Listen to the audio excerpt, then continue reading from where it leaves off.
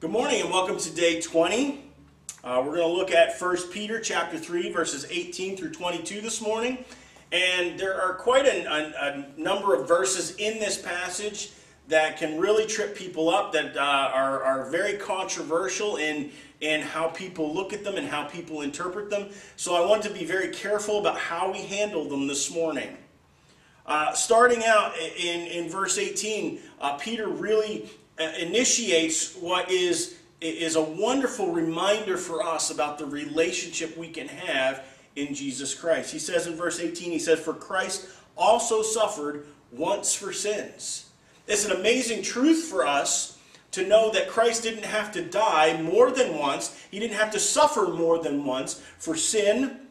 He defeated sin, death, and hell all at one time, and it only took one time. It's a wonderful truth for us to know that we don't have to constantly need forgiveness of our sins, that we don't need to constantly worry about our eternal state of how we're going to end up, whether when we accept Jesus Christ as our Savior, whether there's some sin in our lives that may take us away from that salvation, that hope that is within us. We know for sure that we have eternal life because Christ did it once and for all. And then he goes on to say, the just for the unjust. Christ being the just one. He did no sin. He was righteous. And he died for us who were the unjust. We have no reason to be freed from the debt that we owe, and yet Christ did that for us. Why? So that he might bring us to God, being put to death in the flesh, but made alive in the spirit. He did all of that. He suffered once for our sins, being innocent, doing so for the guilty. He did all of that so he could bring us into a relationship with God. What an amazing truth that we start today off with is that we are made alive. We being dead, we are spiritually dead. We are made alive because Christ brought us into a relationship with God. Now here's where it gets a little bit more on the controversial side. In verse 19, by whom he went and preached to the spirits in prison who were formerly disobedient when once the divine long-suffering waited in the days of Noah, while the ark was being prepared, in which a few, that is 8 souls, were saved through water. This is a little bit more on the complex side. When Jesus died, what happened in the time that he was dead? We know that he died on Good Friday, rose on Easter Sunday. So what happened in between? Well, Peter is dealing with that a little bit here. He doesn't give us a full description, but what he does tell us is that he went and he preached to the spirits in prison. Now, he is not here preaching the gospel to people who have died. That is not what Peter is talking about here. When you die, your eternal state is sealed. Whether you have accepted Christ or whether you have rejected him, your eternal state is sealed at that point.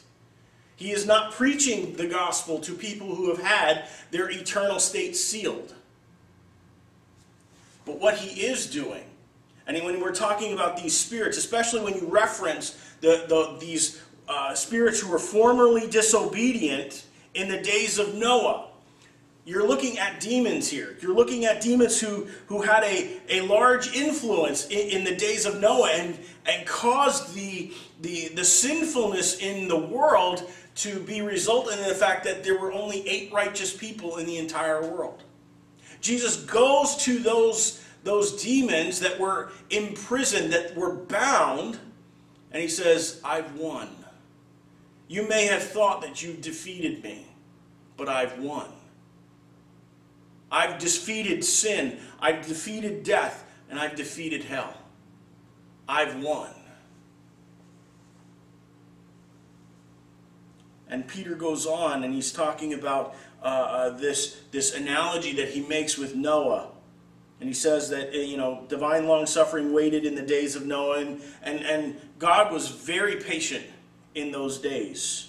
While the ark was being prepared and Noah preached all the time, trying to save people, trying to get people away from the judgment of God, in which a few, that is 8 souls, were saved through water. And then he says in verse 21, there is also an antitype which now saves us. This antitype is this comparison that Peter is making here. He's saying that as Noah was saved in his day, as Noah was saved from the judgment of God by his faith in God, those who exercise their faith in God now will also be saved from the judgment of God. But those who reject that, those who mock God's word, his offer of a relationship, those who slap their hands away from that, are going to have to deal with his judgment.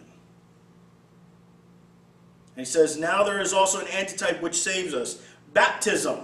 And this is where another one gets controversial. Baptism, not the removal of the filth of the flesh, but the answer of a good conscience towards God through the resurrection of Jesus Christ. The question here is, if we read this on face value, does baptism save? And a lot of people have said, well, yes, baptism is an element of our salvation. That is also not what Peter is saying here. We don't just baptize people as part of salvation. Baptism is not salvation. What it is an identifying with Christ. But baptism here is talking about spiritual baptism, when we are made one with Christ. Through what? Through the resurrection of Jesus Christ. It is the faith in the gospel, who has gone into heaven and is at the right hand of God, angels and authorities and powers having all been made subject to him. See, everyone, believer and unbeliever alike, are going to have to be subject to Jesus Christ. They're going to have to submit to him. In fact, Scripture tells us that in the end, every knee will bow, every tongue will confess that Jesus is Lord, to the glory of God the Father. Whether you believe in Scripture or not, there will be a day where you will stand before him and you will confess him as Lord. What a wonderful truth for us who believe, to know that our God is in control of it all. I hope you take that truth away today. And next time when we get into this, we're going to start chapter 4. I hope to see you then.